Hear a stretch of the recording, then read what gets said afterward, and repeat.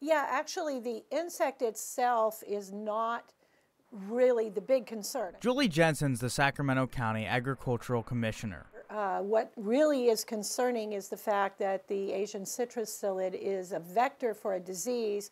That pest is about the size of a grain of rice, but it can carry the disease known as citrus greening.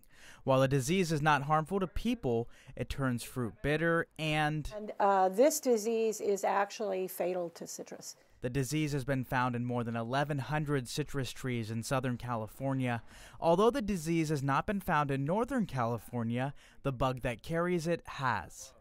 They're in these cubes, in these little small plastic cubes, and they're very, very tiny. So they're really easy to miss when we're checking the traps.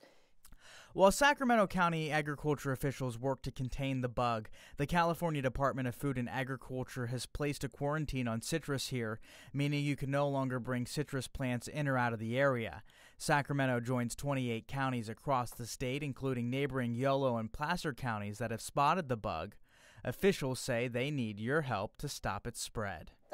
So the main thing we're asking for homeowners to do is, if they notice changes in their citrus plants in their trees, particularly some asymmetrical blotching and mottling of the leaves.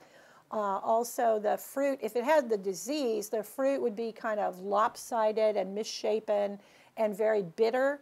If you think you may have seen the bug in your neighborhood, you're urged to contact your county agriculture department. More information can be found on our website at abc10.com. In Sacramento, Giacomo Luca, ABC 10 News.